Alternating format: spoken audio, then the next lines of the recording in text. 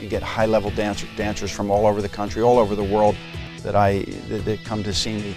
And I've learned a lot from dancers as well. I mean, I've really learned to have my mind open to all sorts of types of treatment that they need to get better, and they need to get back out there. And they're amongst the toughest athletes that I've ever seen.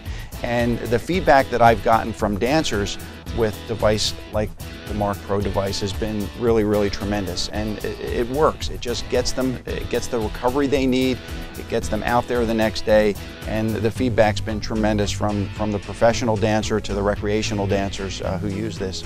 I'm Nick DiNubile. I'm an orthopedic surgeon specializing in sports medicine. I am the orthopedic consultant and orthopedic surgeon for the Pennsylvania Ballet, something I've enjoyed doing for almost 30 years now.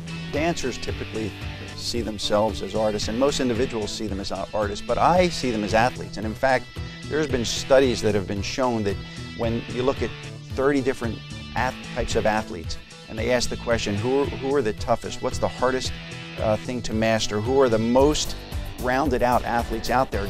Ballet comes out number one. It beats football, wide receivers, it beats bullfighting, it beats tennis, it beats a variety of things. So dancers, you think of them as artists, but they're athletes, and they're performing at the highest levels, and they're always pushing their body to the brink of collapse. So a device like the Marc Pro that allows recovery, it allows them to get back there that next day and you know, be fresh again.